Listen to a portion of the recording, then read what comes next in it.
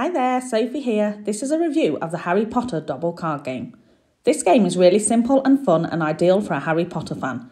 You simply have to spot an image on one card that matches the one in your hand, and each card always has just one matching symbol with another card. The difficulty is that there are lots of different images and they are different sizes, so it can be really difficult to spot. You also have to be very speedy with your observation to win each time before your opponent sees their own matching symbol. It is really fun, fast and even frustrating at times. I also love how easy the game is to store. The case holds 55 cards, but is really compact, so does not take up much space at all. You could also take it on your travels because of its size.